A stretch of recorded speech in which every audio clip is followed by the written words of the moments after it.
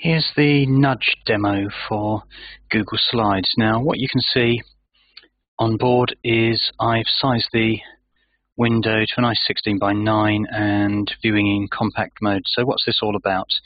Have a look at the keyboard shortcuts, and I found this by accident the other day. So we have a bunch of shortcuts, and scrolling down to the bottom you can see it says, while moving with the keyboard, shift nudge 1 pixel at a time. This is the thing that I'm going to show you now.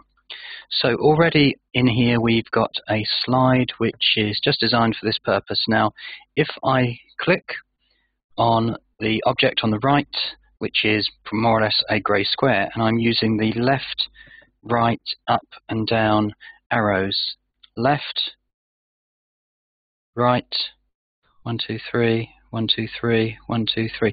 You can see it's making some movements. Now this is what I want to show you, so I'm going to press and hold down the shift key and then nudge to the left. Watch. Very tiny movements, 1 pixel at a time. 1 pixel, 1 pixel, 1 pixel. Now 1, 2, 3. I'm just going to try and put it back to the beginning, and I can tell you what this looks like. So already with an object we have got, if I try and move up and down, I want to have both objects in a horizontal line. So in other words, when I move and I keep moving, and you'll see that there is a horizontal red line saying that I am horizontally center lined and let go. Okay, so similarly with this little nose object down the middle here, I can move that around, so just drop it, move it back, and it will tell me that I'm aligned on the left corner, keep going, line on the right corner, somewhere in there it's going to tell me I'm in the middle, and there it is. So I'm just going to zoom in and show you one more thing, which is what I've just done.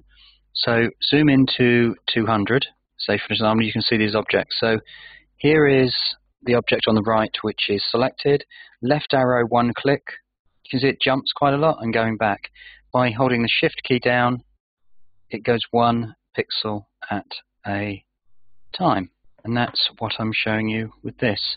So what I've used to fit to 89% again, I've used Google Slides. I'll make this document available to the public immediately after this broadcast ends. So remember, just a tiny bit on the end to say that there are a bunch of shortcuts to do with Google Slides. I really like this because Google Slides is something that can be used for lots and lots of graphic things, not about presentations, about preparing graphics for use in millions of places, including Hangouts.